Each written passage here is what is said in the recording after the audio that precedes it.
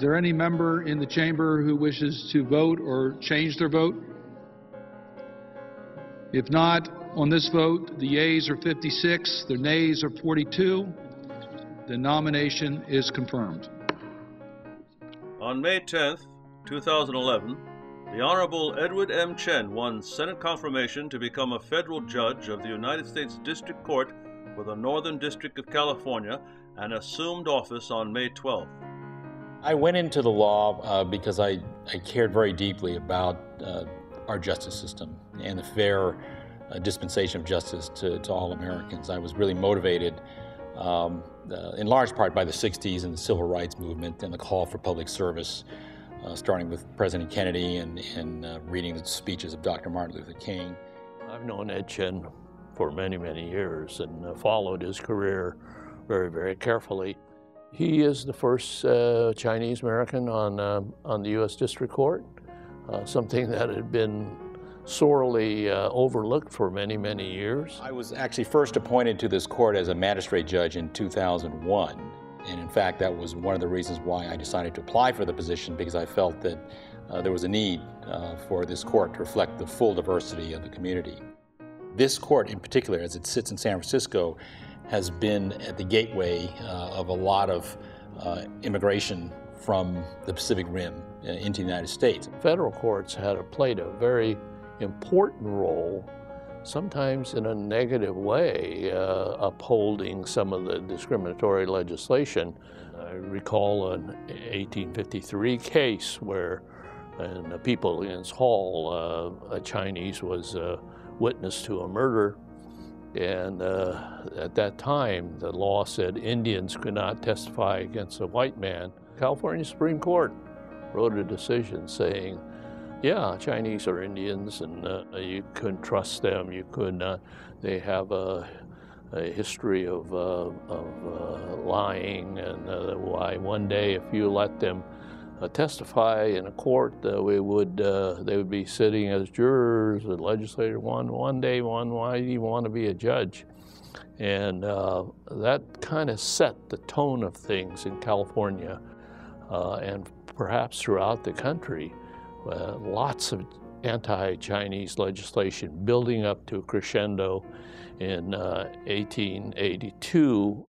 Looking at the history of the court, that was a court that Chinese Americans could go to.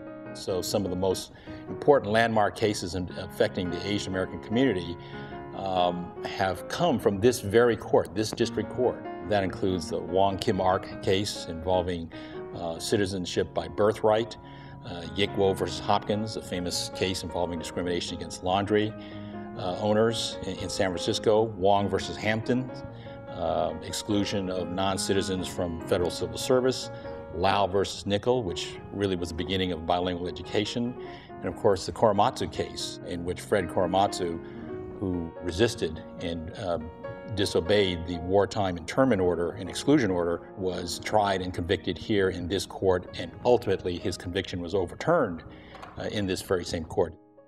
The appointment of the first Chinese American to serve as a federal judge in the Northern District is particularly significant given the proud history of this court in upholding the rights of Chinese Americans in the face of this hostile environment.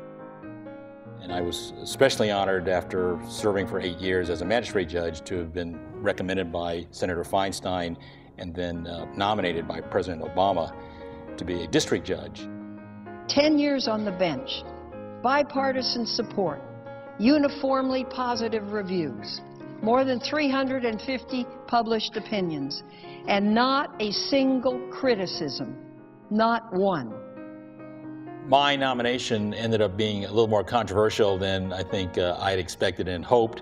Usually nominations to the district court are not as controversial as nominations to the Supreme Court or to the Court of Appeal, because we are the subordinate lowest court in the federal system. But nonetheless, controversy developed in part because of my former work as an ACLU lawyer. In some ways, it was a blessing, because the community, I think, really responded and became engaged and became very involved in the process. And I think there was a lot of community education, as well as organizing, and the issues that arose out of my confirmation battle kind of transcended me as a person. It really reached to larger issues about the kind of judges that we want to appoint, about diversity on the federal bench, about whether we can have people who represent people from all walks of life, the poor and the disadvantaged, as well as the rich and corporations. Can we have people of differing views and different life experiences on the bench? And whether the local community can have its voice heard within the halls of Washington, D.C.